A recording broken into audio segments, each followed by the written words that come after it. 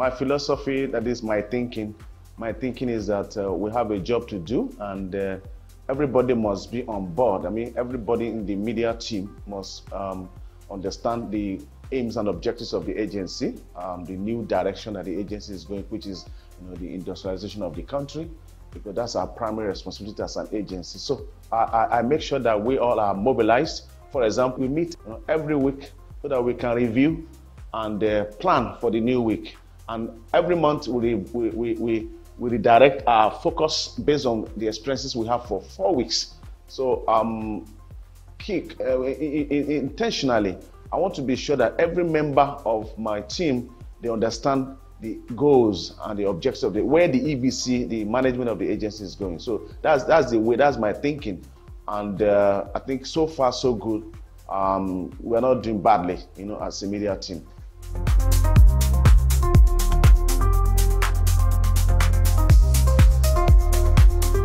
You can hardly achieve anything today without, improving on your strategies. That is, you just have to work with, young people. You just have to make sure that you use the cyberspace, the digital platforms to do your information dissemination. For example, NASENI is active in all social media platforms that is available, from X, former Twitter, to Instagram, to Facebook, WhatsApp, every genres of social media, we are there. And because especially you get to the audience faster, you meet the audience wherever they are. Anybody that's carrying a phone today can access information from NASENI. So the digital transformation of the media sector of the agency has been momentous, and there's nothing we can do without deploying the social media and digital platforms to disseminate our information. It's faster, it's more economical. We don't have to pay for every attempt to disseminate information, unlike what we have during the conventional media, that is the mainstream media, television, newspapers or radio. You pay heavily to get your information across. But for digital platforms, it is easier for us.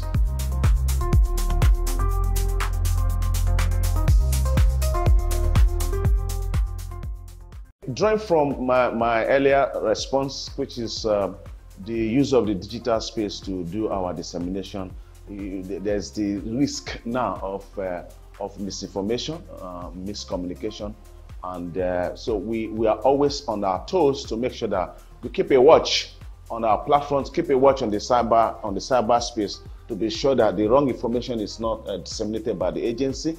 We make sure that we have young people who are vast in managing these platforms, and we have also developed committees that monitor. We have a team that is called Crisis Management Committee, and I'm the head of that committee. What we do is that we watch to look at negative information about the agency, and we try as much as possible to curtail it.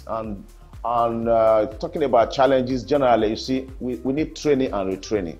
I must commend the EBC, the management of the agency, for what they are doing in terms of training. We have been exposed to all forms of training, and the training is an ongoing thing. And I want to say that we need more of this training so that I can have my team, together, such our minds are sharpened, our hearts are glued to, disseminating the information about the agency. So definitely the challenges are not challenges that cannot be surmounted, because we have an EBC that is vibrant, and also he wants everybody to come up to speed with him, so that we can take our agency to the next level of relevance in terms of national development and economic growth and development of the country. Thank you so much.